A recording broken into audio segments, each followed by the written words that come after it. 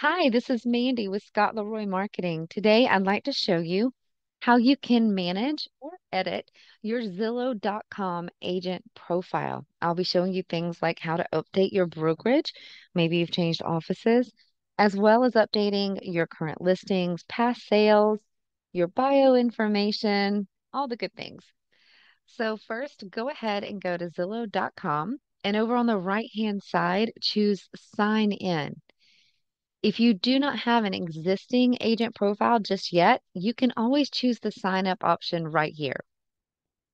We'll go ahead and enter our email address and our password to log into our existing account and click continue. After you sign in, you should see an agent hub option in the top right hand corner. From here, we'll go to profile. This will show you specifically what you currently have on your profile, like a headshot. If you have any of your specialties listed, maybe how long you've been in business, your current listings, any past sales, any reviews, and also your service areas that you specialize in. So, to get this information updated, you can come over here on the right-hand side and choose any of these items to click on and begin making changes. Now, we've already added a photo. You can see it has the green check mark beside it. But if you ever want to change that, you can simply click on that hyperlink again, and it will give you the option to swap out that headshot. For your About Me, this is a great place to go in. I'm going to click that and show you. This is a great place to go in and change maybe your professional title or your languages and even add your bio. Once it brings you to this page, you can click Edit Agent Info, fill out these fields, and just click Save when you're done.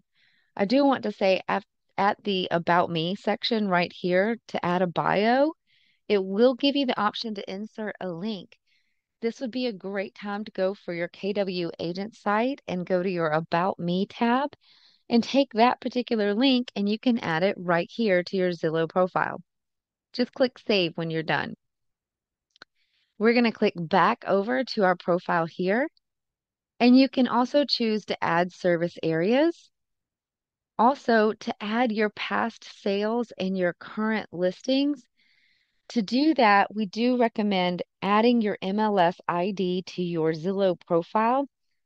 That will sync your Zillow profile with your MLS, and it will automatically update your current listings as well as your past sales. So you can go here and do it manually, like if I click Add Past Sales, it will give me the option to add a sale manually here.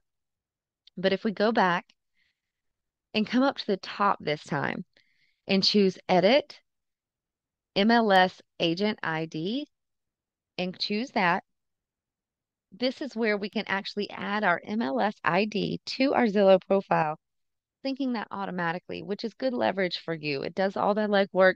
You don't have to sit here and manually update all of your past sales or current listings. We'll come back.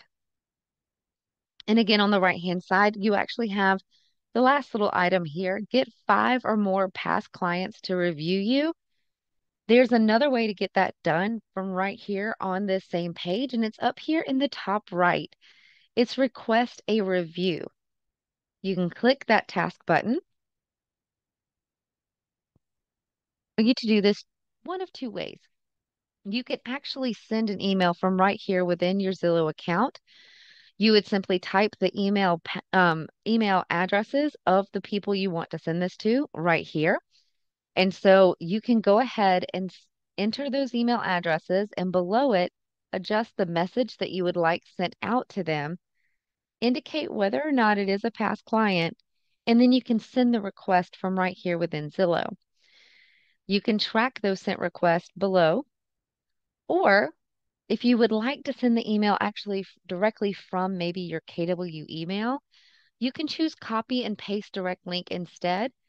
Go ahead and choose to copy link and then take it over to your KW email account and send an email from there, pasting that link. This might also be a great link to share on your social profiles as well, if you'd like to request Zillow reviews there. We can click back and go back to the profile here. And while we reviewed these items on the right-hand side, I do want to finish showing you this edit list right up here at the top, just to show you you do have some other items right here that you can update. Like your account settings will allow you to get in and change things like your password and the email address that's associated with your account. You can adjust those MLS agent IDs as well that we just covered. And again, this is just another place to update your listings and your past sales.